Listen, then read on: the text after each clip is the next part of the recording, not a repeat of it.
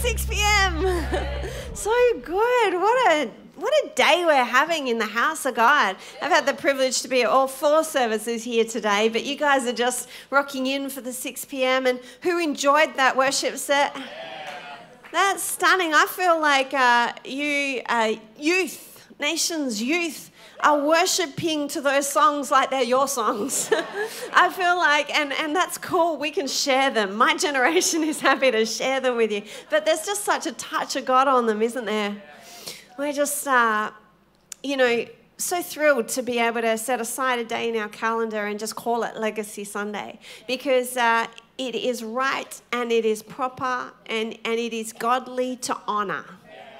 It is so great to honour, and I'm convinced that God smiles on it when we honour. And to our legacy leavers in the room, to our parents, be they biological or be they spiritual, or to just ordinary people in the house of God that have blessed and have given and have shared and have been generous, we just want to say thank you. We just really honour you, and this day is all about you, and I think most people here in this space have left a legacy of some description, whether they realise it or not. So there's a sense where everyone is honoured.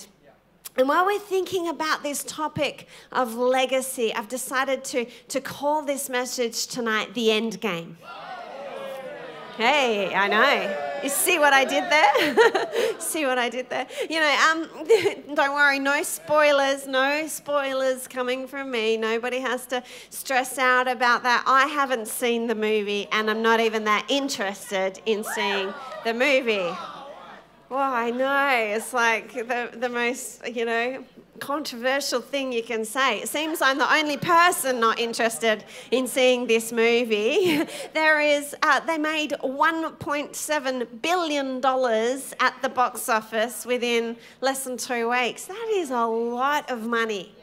That is mind-blowing amount of money. Anyhow, I've called my message today the end game, because this phrase end game, has a whole lot to do with, and is very relevant when we think about leaving a legacy.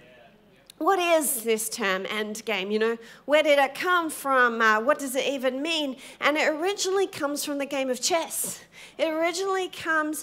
Chess is a strategic game, and it defines the end stages of the game, the end game, where there's just a few pieces left on the board and someone's about to win. It's tense, it's exciting, check and checkmate, and that's all I know about chess. But true story.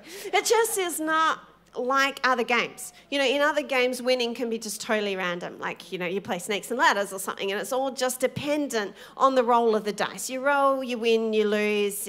Chess is not like that. If you're gonna win at the game of chess, you have to play with the end game in mind. The moves you make in real time, they're all intended to secure you the end game, to secure you the win later. And a good chess player knows that every move has future consequences. You have to think ahead because you're working towards the end game. Winning at chess is not accidental. If you win a game of chess, you have to be intentional. What's all this got to do with legacy? I'm glad you asked. Quite a bit. It's got quite a bit, because much like winning a game of chess, to leave a legacy is not accidental. It's intentional. It's actually legacy leavers know that they have to play the game of life with the end game in mind. See, legacy, you describe it, you define it as anything that's handed down from one person to another, maybe a gift or an inheritance that's conveyed from one to another. And leaving a significant legacy is not something that you will do accidentally. You don't accidentally sacrifice. It's not like, oops, there I go, sacrificing again, silly me. That's not how it works. You don't accidentally give. You don't accidentally invest. You don't accidentally encourage or bless or pray or teach or train. You do all of those things intentionally. You never get to the end of your life having accidentally had a stream of people behind you celebrating the legacy that you left. You know, if that is the case, if someone celebrates the legacy you left with your life, then it tells me that you've been intentional with your life.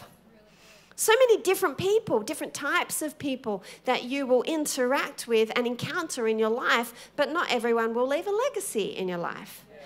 We rub shoulders with all sorts. We have all sorts that play different roles in our life and maybe even a place of influence. But there's only a select few people that you will really remember and recall as having had a deep and lasting impact on you.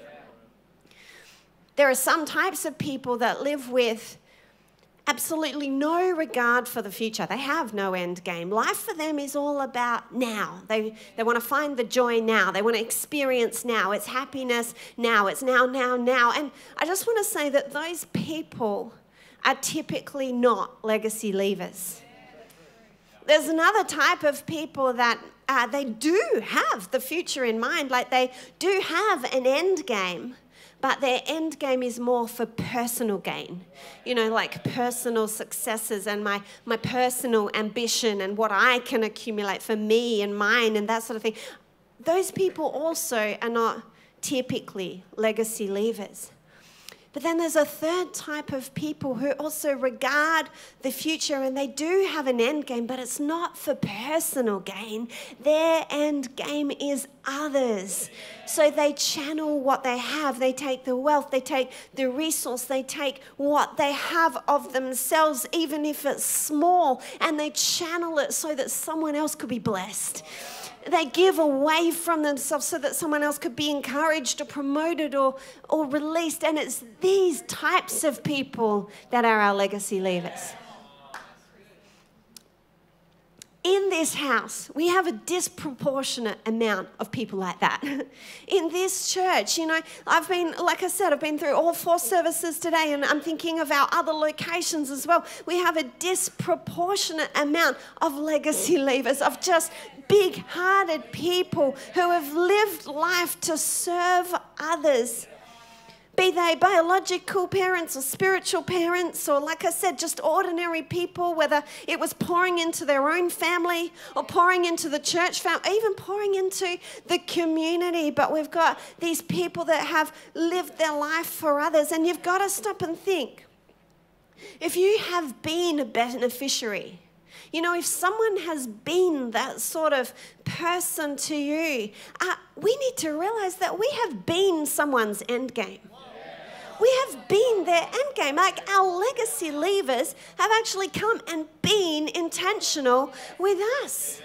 In various ways, they've given to us and prayed for us and believed in us and done all manner of things. And I'm not talking about being perfect. You know, no one's being perfect. There's no such thing as a perfect legacy leaver, but in some way or shape or form, they've been intentional with their lives so that we would be blessed and encouraged and established. And we, for every person in this place that is a legacy leaver, we want to honor you. That is the heart of this day. We want to say that we deeply acknowledge and see you, and from the bottom of our hearts, we thank you. And I just wonder if you'd join me in just a round of applause for every legacy leaver.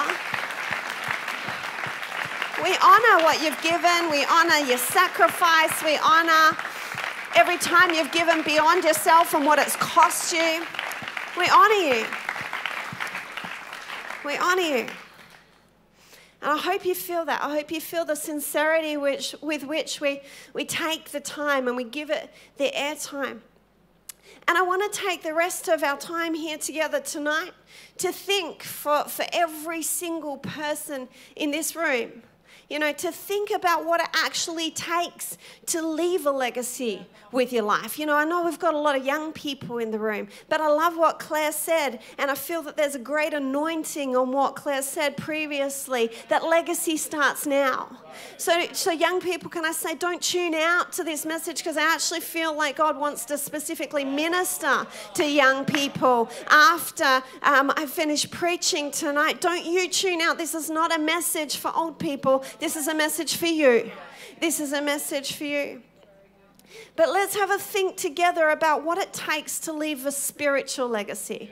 Not so much a material legacy, although if you can do that, you should do that. But to leave a legacy of faith, what does it take to have the end result of our life mean that many, many people were impacted for Jesus? Like, what would that take?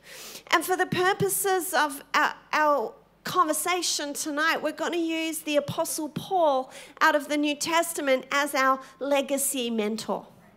He's our man tonight. If you're looking for a mentor and what it takes to leave a legacy, tonight it's Paul. And he's so inspirational when it comes to legacy, because let's face it, here I am. 2,000 years have elapsed and we're still talking about what he talked about.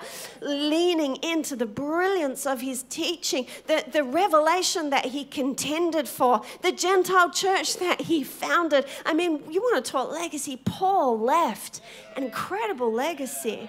And we're going to unpack some of the attributes of his life to look at the elements that enabled the legacy that he left.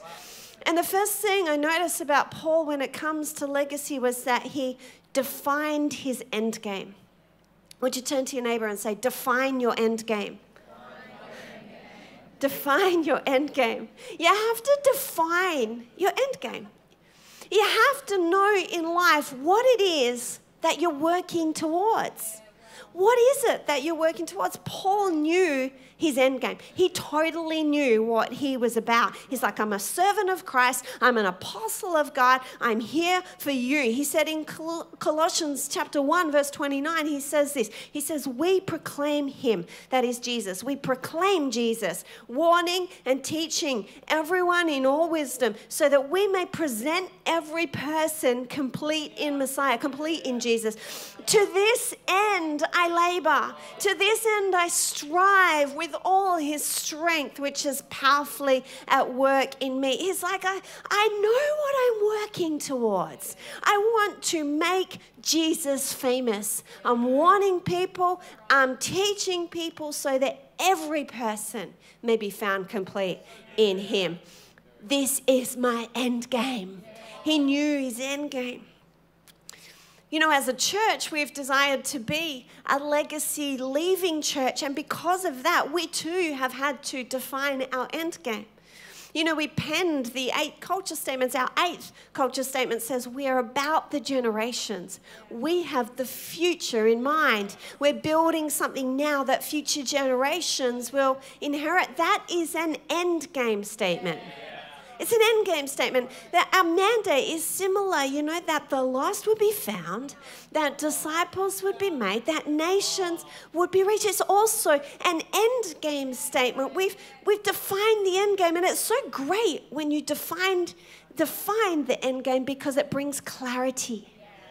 It brings clarity, because what you want to see tomorrow, it just drives what it is that you do today. That's why as a church, we build our future every year. That's why as a church, we invest into kids. We invest into youth and young adults, because we know what our end game is. And I want to challenge every one of you in the room. If you are the sort of person that wants to leave a legacy of faith for a new generation, that at some stage or another, you too will have to define your end game. At some stage, you need to be able to articulate, what is it that I'm about? What would my win look like? What would winning at life look like to me? Because the answer to the question of tomorrow directs the things you do today.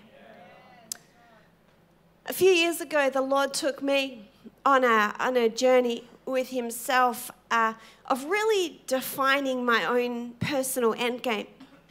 I'd been I think, in a bit of a season of life where maybe I was a bit distracted.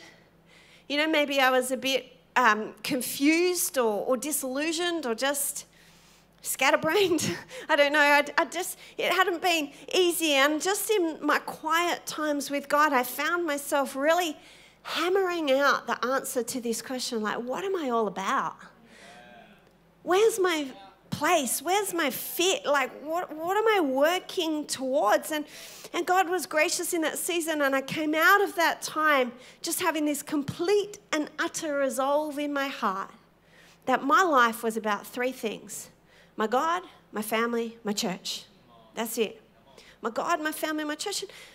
It's not like other things are bad. Other things are fine. Other things are good and great. They're just not my end game. You know? And I hope that telling you that doesn't sound in any way weird or boastful, but I just told you that to say that it's been so helpful to define my end game, because as I know what the goal is, as I know what it is that I'm saying yes to, it just helps me know what I have to say no to. It's like the answer of the question of tomorrow is directing and keeping me on track for today. You have to define your end game. And as much as you have to define your end game, you also have to align your end game. You know, if it's a legacy of faith that you want to leave, then you have to align your end game to the heart of Christ. It's possible to have a completely unaligned end game. You got to align it to what Jesus says. And during Jesus' time on earth, he actually spoke so many amazing things about end game living, about living towards the end of things. And he warns us that there's a type of winning at life that in the end will turn out to be no type of winning whatsoever. And to me, there is no sadder state of affairs than to feel like you're winning only to end up at the end of your days realizing you didn't win at all. Like, is that not the saddest state of affairs? And Jesus warns us in Matthew 16 and so many other places, but 16:26 we're going to take a look at. It says this, it says, "For whoever wants to save their life will lose it. But whoever loses their life for me will find it. What good will it be for someone to gain the whole world yet forfeit their soul?" Jesus was speaking rhetorically. It wasn't a question that he was expecting an answer for, but if we were going to answer it, it's like, well, that's not very good. You know, that is not a good situation. It would not be good to gain the whole world but forfeit my soul. It would not be good to gain everything in a temporal sense at the expense of things from an eternal sense. That sort of gain would prove to be no gain at all. And Jesus continues on and he says, if you love your life, you're going to lose it. He's talking about a temporal life. He's talking about things that pertain to this earthly existence. If you love power, if you love possession, if you love prominence and popularity and pleasure, if those things are your end game, then you're going to lose the higher life in Christ. You're going to lose it. But if you let go of the temporal stuff, if you let go, if you deny yourself, pick up your cross, follow Jesus in the losing your life, you'll find it. You find the life that is truly life. It's this incredible paradox of the kingdom that you've got to lose it to find it.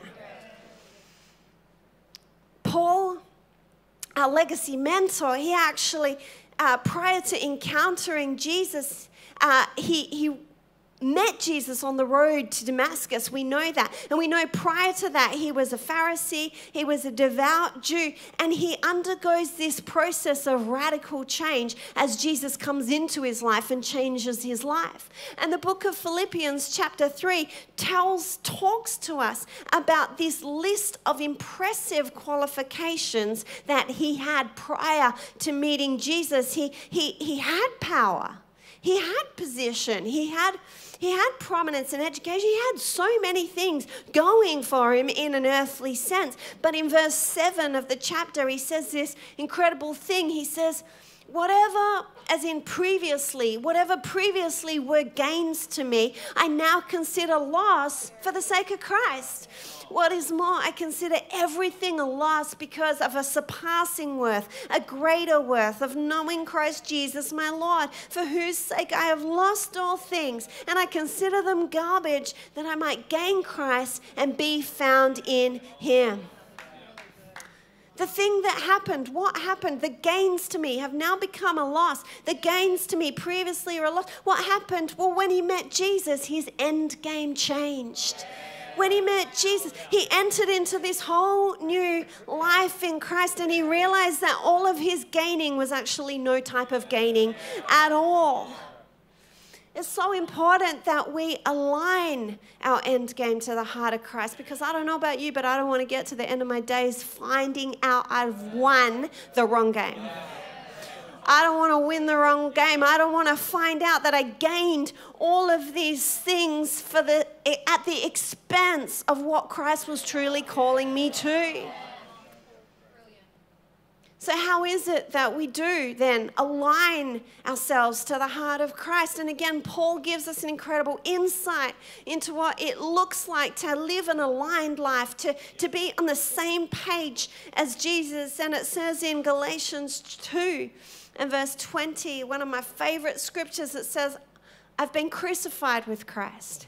It's no longer I that lives, but it's Christ that lives in me. And this life I live in the flesh, I live it by faith in the Son of God who loved me and gave himself for me. It's like he loved me and gave himself for me. He gave everything for me. And now it's my turn to give everything to him. He says it's no longer I that lives. In other words, it's not about my purpose anymore. It's not about my will anymore and my desires and all these things. It's Christ lives in me. It's his purposes and his will and his desire. It's like you're saying, Christ's end game has now become my end game.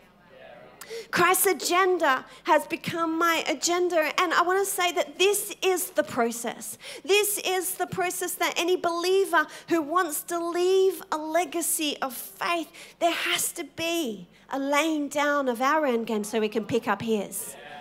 A laying down of our agendas so we can pick up the agenda of heaven. And the thing is that it's pretty simple. Like we know from Scripture that the agenda of Christ for you and for I, most simply stated, is that we would love God and love people. And I love that. It's not some unobtainable thing. There is nobody in this room that cannot simply, with every fiber of their being, love God and love people, serve God and serve people. And if we do that, if we make that the end game of our life, I want to say, you won't be able to help but leave a significant legacy of faith for a new generation, you know. Once we've got this concept of end game and we've defined it and we've aligned it, but once we've done that, there comes a point where we must live it out. Turn to your neighbor and say, live it out. We gotta live our end game out. We gotta live it, because a legacy cannot be left overnight. A legacy is only left over a lifetime. There's this sense to which you have to step out your legacy day by day, your lifetime day by day. Life is long, yeah? Life is long. And you know, there's that saying, how do you eat an elephant? One bite at a time. That's right. I feel like life is like an elephant. How do you live a lifetime? It's one bite at a time, one step at a time. And as we live out this end game, you've got to ask the question, well, what does it look like? Practically speaking, like what does that look like day by day by day? And if we again head back to our legacy mentor tonight, back to Paul, we know that his life was perfectly aligned. We know that he embodied love for God and people. So what exactly was it that he did? What did he do? And we can answer this question by looking closely at his relationship with his spiritual son, Timothy. Paul was a spiritual father to Timothy, and Timothy was leading the early church in Ephesus. And there was this sense to which Paul poured his life out into the son, Timothy, and he wrote the books of 1st and 2nd Timothy. They were letters. They were letters from Paul to Timothy to help him in the leading of the church. And if you want to talk about what it is to just invest so much and embody this love for God and people, then we can see it very clearly in this relationship. And the thing is that Timothy, the son, would have never been able to do the things he did. He would never have been able to lead the way he led if it wasn't for Paul's influence in his life. What's most encouraging, the things we're about to look at from the life of Paul, what's most encouraging about these things is that they're so accessible, they're so simple, and anyone here can leave a legacy and access these things. So what was it that he did? The first thing we need to see is that he simply saw Timothy. He just saw him. He saw him. See, Timothy was like the young upstart, the young up-and-coming new generation minister. He had a lot of potential, but no experience. And we know from the book of 1st and 2nd Timothy that he struggled with fear. He had an issue with timidity. He had an insecurity because he was young. Because of his age, he didn't think he would be respected. But Paul saw him. He could have easily written this guy off. Sheesh, this guy, too young, too experienced. Ain't nobody got time for that. But that was not the attitude of Paul as a father. He saw the gift of God on him. He saw the potential in him. Not only did he see it, he released it. And Paul says in his second letter to Timothy, he's like, Timothy, my dear son, fan into flame the gift of God that is in you by the laying on of my hands.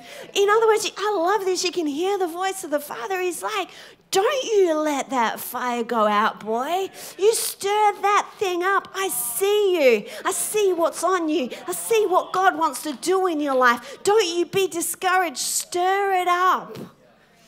There's people in this room today and across the day that have seen us. It's so powerful when someone sees more in you than you can see in yourself. They believe in you and pray for you and call it out of you. And it's so powerful because when someone else believes in you, it gives you the courage, does it not, to believe in yourself? It's powerful to just see someone. I remember when I think about these things, I remember my first young adults pastor, Pastor Brad Bonholm. He now lives and ministers in New South Wales. But I was such a rough diamond, man. I was in my Blundstone boots and my corduroy pants, which are all coming back in. Hello. I was the OG.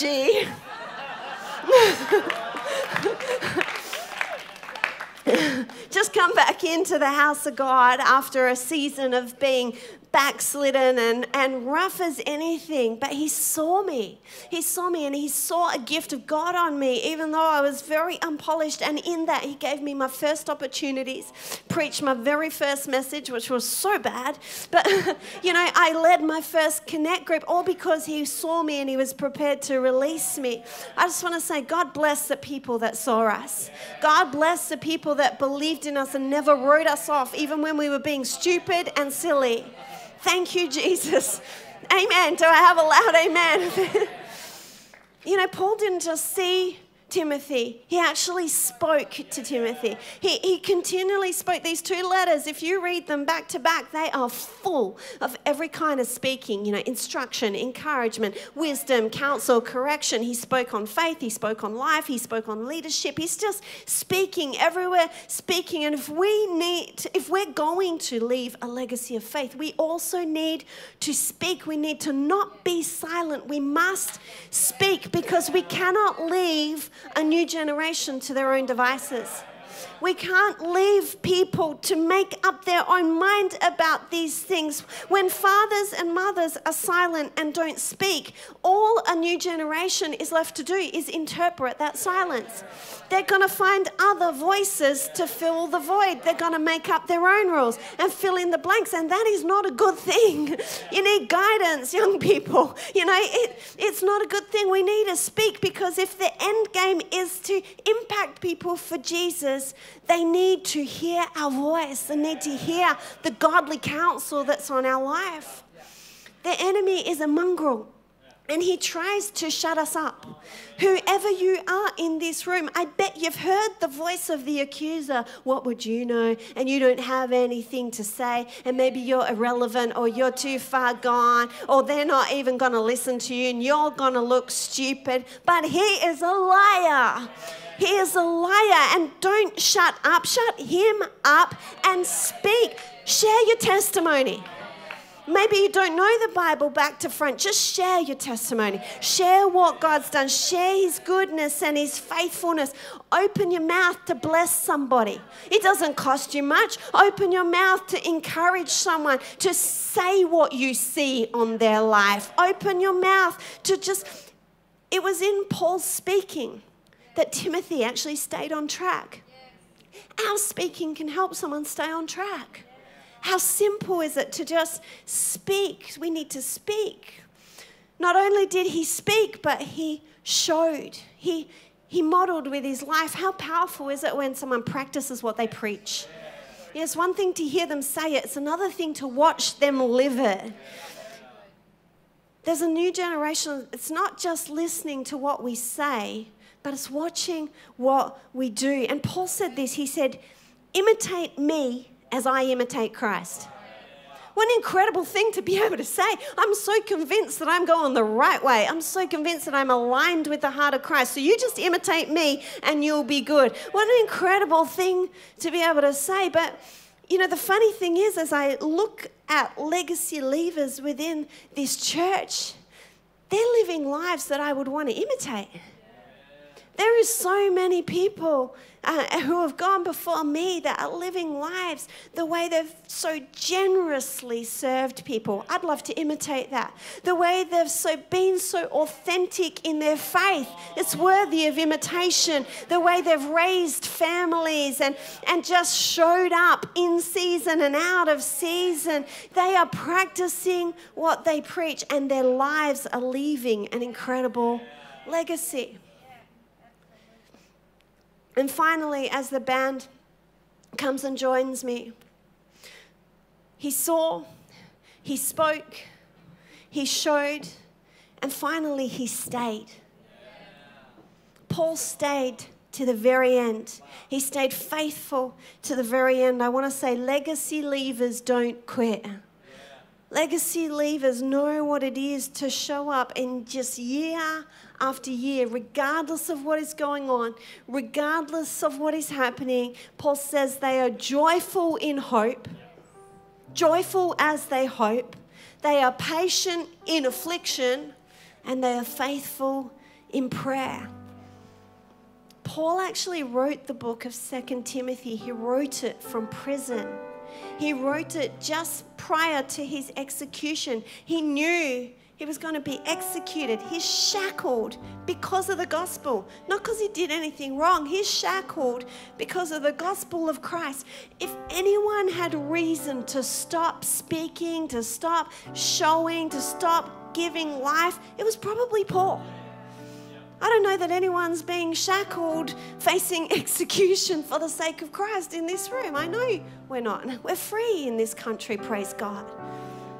But if anyone had a reason to stop speaking, to stop leaving a legacy, it was him. And yet he didn't. He stayed the course until his dying day. He stayed the course. And it says in the final chapter of 2 Timothy, Paul speaking, he said, my life is being poured out like a drink offering. He's talking about to die. The time of my departure is near. I have fought the good fight. I have finished the race. I have kept the faith. I don't know about you. I want to be able to say that at the end of my life. I fought the good fight. Finish the race. I've kept the faith. What an end game. My charge to people in the room is just don't quit. Just keep on eating that elephant one bite at a time. Don't quit. Maybe you feel discouraged because something didn't go very well, or you spoke and you felt like an idiot or whatever. And maybe you have quit. That's all right. Just pick it up again. Maybe you have gotten distracted and pursued the goal of your own heart, not the goal of Christ. That's okay. Just turn around and pick it up again. Just pick it up again. You know, it doesn't matter what's happened in the past. If you've never thought of yourself as being a legacy leaver, tonight, you can just pick it up for the first time. Pick it up for the first time. And I believe that as we do, the impact in this room could be beyond our wildest imaginations if we would just be faithful, see and speak and show and stay. See a great many people impacted for Jesus. Amen. All over this place, why don't you stand to your feet? Thank you, Jesus. Beautiful touch of God in this room. I feel faith in this room. I feel faith in the hearts of people as they've been listening and as you're worshiping tonight. I really feel like God wants to move tonight. I feel like He's going to move powerfully. But before we do that, I just want to speak to you in the room right now. Don't move if you don't have to move. If you have to, go for it. But if you don't, just stay for a moment. I want to speak to you in this room. If you don't know Jesus, you don't know who I'm talking about. I'm talking about Him like a friend, like my best friend, because that's exactly what He is. And He invites everybody who wants to. Everybody who wants to. That's the only key. The ones who want to. Into relationship with Himself. Not into religion. Who wants that? Not me. But He invites us into relationship with Himself. God so loved the world that He gave Jesus. God so loved the world that He sent Jesus. Jesus came to earth. The Son of God came to earth. He scuffed around in the dirt and experienced all the rubbish just like we do. But He lived life perfectly. The perfect Son of God went to the cross, died for our sin, died for all of our rubbish, and rose again. And He made a way. That was the way. He made a way, a bridge between sinful man and a holy God. He made a way for us to be able to come into the very presence of God, starting now and all the way through into eternity. That's how much God loves you. That's how much God loves you. He wants you in relationship with Him. The only issue is whether or not you open your heart and receive Him. That's the only issue. That's the only issue. There's no one that's too far gone. There's no one that the roof would cave in if they walked into the church. That thing, that's rubbish. There's no one beyond the reach of God. There's no one beyond the love of God. And if you're here tonight, you're saying, I believe in Jesus, and I want to ask Him to come into my life. And if He made my life, if He can help my life mean something, if He can help me leave a legacy with my life, then I want in. I want this relationship that you're speaking of. And right now, if everyone could just close their eyes right all over this building, just close your eyes as a sign of respect for everybody. In just a moment, if you're saying that's me, if your heart's beating fast, if you feel a bit weird, that's God. That's His presence. He's on you for this moment because He's calling you. It's like He's knocking on the door of your heart. Go and open up to me because I love you and I'm going to show you the best version of you. I'm going to show you a purpose for you. And if that's you here tonight and you want to invite Jesus into your life right now with nobody looking around, can you just raise your hand? Raise your hand. I'm going to lead you in a simple prayer. I see that hand. That's incredible. Yeah, so good. So good. I'm not going to single anyone out. I'm not going to embarrass you. I'm not going to make a spectacle. I'm just going to lead you in a prayer of faith. Yeah, I see that hand. That's so cool. That's so cool. That's so cool. Anybody else join these two young people? Say, yeah, I want to open my life to Jesus tonight. Come on, we got time for you. You're important. You matter in this house. You matter in this house so much. We love you because we know how much God loves you. Anybody else going to join these two people? Okay, I can't see any more hands. This is what I'm going to do for those two people that raise their hand. This is your moment. By faith, open up your heart to God. Just open it up wide. And I'm going to lead the whole church in a prayer. I'll say a line and repeat it. And tonight, by faith, your life changes. And you walk out of here different to the way you walked in. Come on, let's pray. Dear Heavenly Father, we thank you for Jesus. I believe he is the Son of God. I believe he died. I believe he rose again so that I could live free, so that I could be forgiven, so that I could be washed, so that I could be made new. So right now, come into my heart, wipe the slate clean, lead me in hope, lead me in purpose, show me the future that you have for my life. I want to live with you all the days of my life. In Jesus' name, let's just praise him for those two awesome decisions. Thank you, God. For those two people that raised your hands, our leaders have seen you. And they're just going to come to you after the service, give you a Bible, pray with you, encourage you, help you with what the next step is. Where to from now? We love you. We're proud of you. Well done. But for everybody else, do not switch off, because I really felt like God gave me a specific thing that he wants to pray, that we're going to open up this altar and the Lord wants to minister to. And I'm actually directing, even though it's Legacy Sunday, which seems weird, I feel like there's an anointing and a grace to speak, to minister to youth and young adults, young people in the room. Listen up, because I believe the Lord wants to speak to you. And like we've already said, your legacy starts now. He wants you to know your legacy starts now. And the verse that kept on echoing in my head was this, out of the book of Joshua: consecrate yourselves, for tomorrow the Lord will do great things amongst you. Consecrate yourself, for tomorrow the Lord will do great things among you. And that moment, if you read the passage in the book of Joshua, there was a moment they were about to go into victory. They were about to go into breakthrough. They were about to go into conquest. But there was a moment before that looked like preparation. There was a moment before that looked like alignment. And God, even though this sounds weird if you don't know the Old Testament, he got them to circumcise all the men. But that was an Old Testament practice that now in the New Testament practice, it reflects cutting off things from our heart and cutting off things from our life and cutting off things that will not be good and beneficial for you in the future that God wants to take you into. And I feel like we're going to open this altar as a place of alignment, and we're going to open this altar as a place of consecration.